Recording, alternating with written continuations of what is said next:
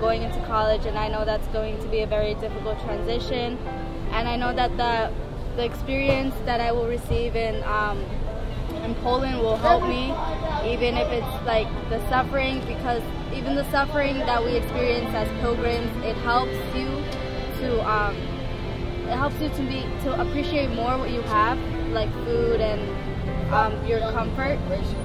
But I want to come out with something, with an experience closer, that I may be closer with God, and that He may help me throughout my years in college with all the temptation and being in the world. When cares increase in my heart, your console. Every time that I go to a pilgrimage, you know, it's a different experience. Australia, Spain, Brazil, each time it was perfect, you know, that each time I went and each time I converted. I went back, you know, and I suffered a little bit more and I suffered a little bit more, but it came back to, you know, remind me that, you know, this is, that the church is where the life is, that, Be a stronghold. The Lord will be a stronghold.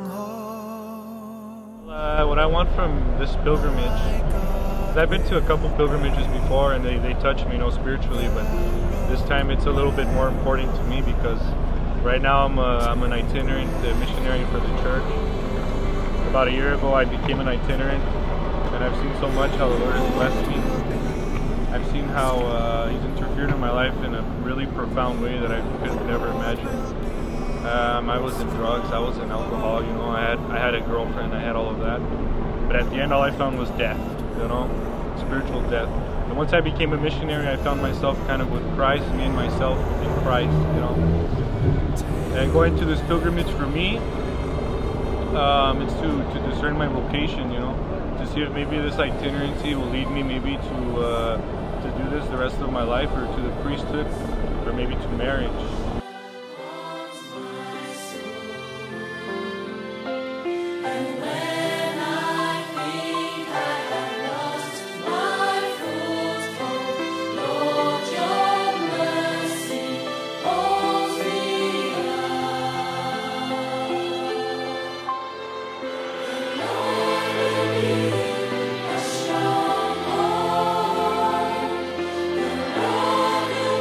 Listening to people's experiences there and having encounters with other people from other countries can like help me see like that sometimes the suffering and struggles that I have in my own life aren't like as drastic or as ample as I think that they are. But and other, like, I don't know, listening to what the Pope says and being with my community and with other people that are doing the same thing as me, that I won't be home and like, I don't know, doing other stuff like worldly stuff, it can help me.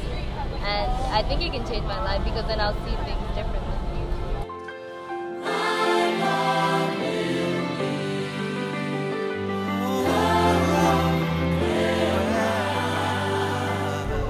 Like the secret to being humble, you know, because I feel like humility is difficult. To be humble, to be to not say anything, just to shut up. You know, you get yelled at and you just shut up. And people, you know, it's difficult. You always want to fight back. You know, you want to defend yourself, and I find myself always like that. Like someone yells at me, and I want to defend myself because I see that, you know, it's me. I need to defend myself. But I see, you know, you see it with his life that, you know, he's very, very simple, and he doesn't defend himself, and he's humble, and like that, you know, I feel it would make life easier. I feel that you don't defend yourself, that you're just in common, you accept the ridicule, that you accept the humiliation, and just with ease and with peace, knowing that, you know, it'll either make you a better person or that will come.